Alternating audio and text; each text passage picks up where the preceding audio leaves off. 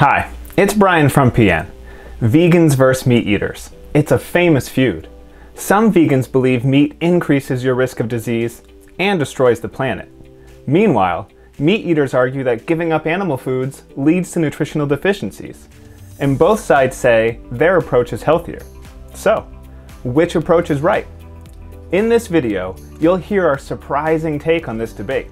You'll also learn the real reasons plant-based diets may lower disease risk, and whether eating red and processed meat raises disease risk, as well as how to eat for a better planet. Finally, how to help yourself or your clients choose the best eating approach regardless of the diet label. Let's go.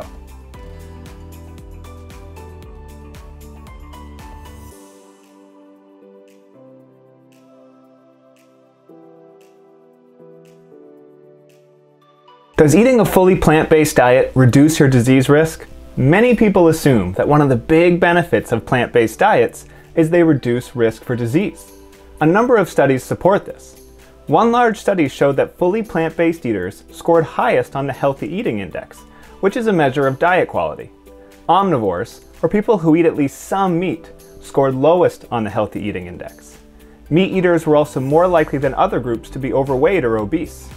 And other research has also linked vegetarian diets with better health indicators, from blood pressure to waist circumference. So, does that settle it? Should we all go vegan or vegetarian? Not necessarily. That's because your overall dietary pattern matters a lot more than any one food.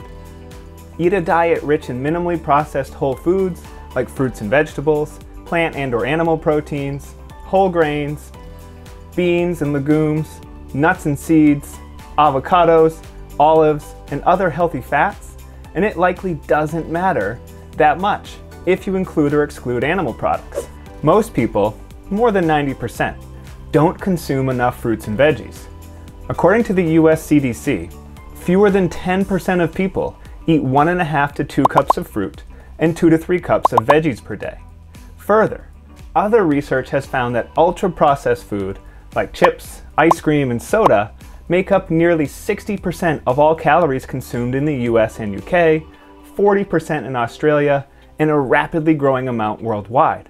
So, fully plant-based eaters score higher on that Healthy Eating Index not because they give up meat, but rather because they eat more minimally processed whole plant foods, such as veggies, fruits, beans, nuts, and seeds. Also, since it takes work and a certain level of thoughtfulness to follow this eating style, they may also be more conscious of their food intake, which leads to healthier choices. Plant-based eaters also tend to sleep more and watch less TV, which can also boost health. In other words, meat may not be the problem. A diet loaded with highly processed foods and low in whole, nutrient-rich foods, on the other hand, is a problem, regardless of whether the person eats meat or no meat. Does meat increase your disease risk?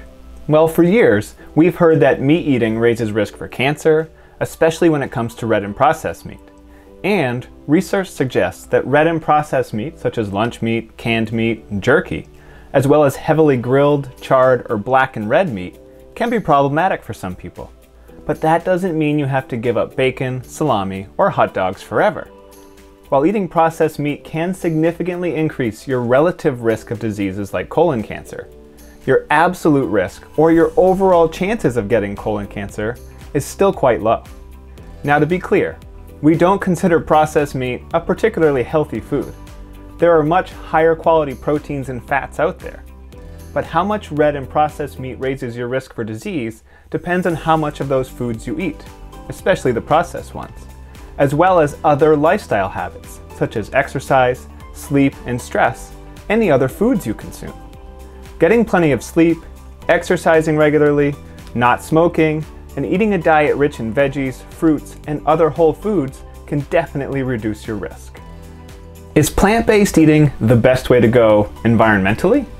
In terms of the environmental costs, consuming protein from animals is less efficient than getting it straight from plants. But that doesn't necessarily mean you must completely give up meat in order to save the planet. Unless, of course, you want to. If you don't want to eliminate meat completely, here are 5 ways to reduce the environmental impact of your diet. 1. limit your meat intake by systematically lowering your consumption to about 3 ounces of meat or poultry a day, or at least less than you eat now. And lower your consumption of all animal products to under 10% of calories.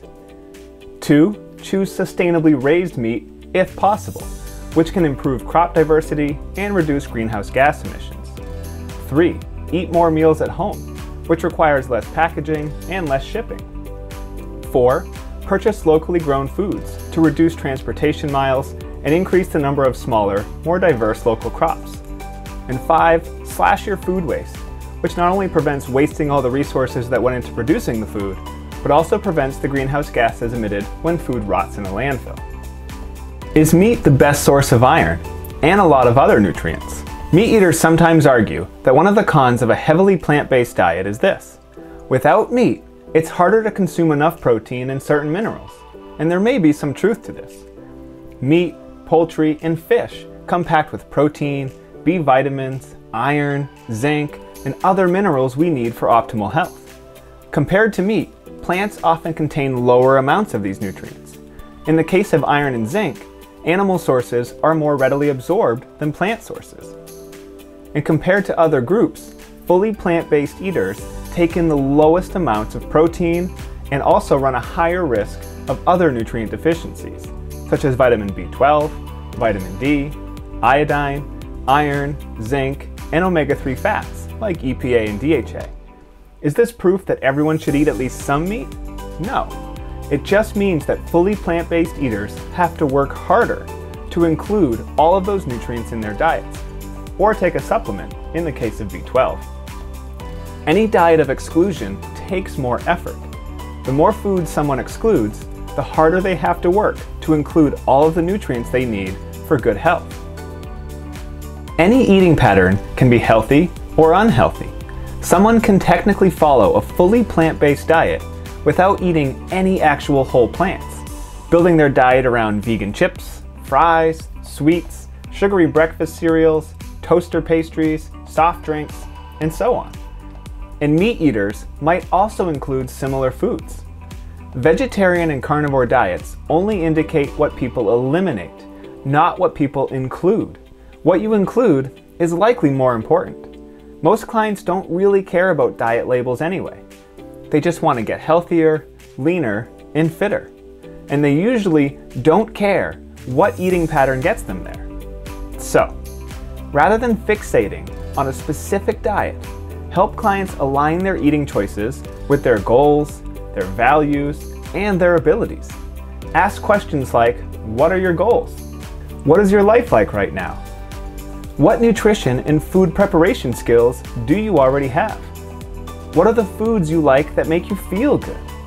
Wherever they're starting from, simply encourage clients to make slightly better choices, improving food quality and the variety of nutrients they're consuming.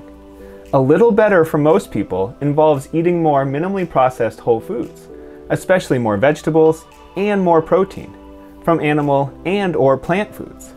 These might sound like small actions, and that's the point. Unlike huge dietary overhauls, it's these small, accessible, and sustainable actions that truly lead to lasting change. And more than 100,000 clients have taught us, consistent small actions, repeated over time, add up to big results.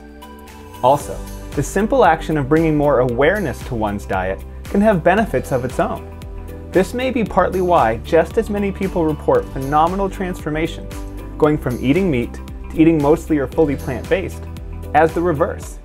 New eating patterns require shopping for, preparing, and consuming new foods and recipes.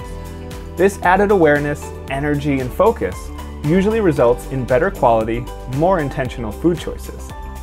Bottom line, nutrition camps, whether vegan, keto, carnivore, or other, should unite. Our time is better spent working together to build universal skills and actions that everyone needs. More sleep, eating slowly, more veggies, rather than fighting over whether to eat meat or not. Thanks for watching. If you want to learn even more about this topic, check out the video description below for the link to the full write-up.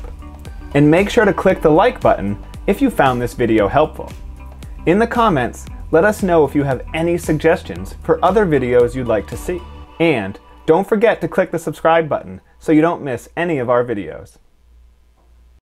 But man, this is working. I feel like this is working pretty well. I screwed it up even with the... Whew!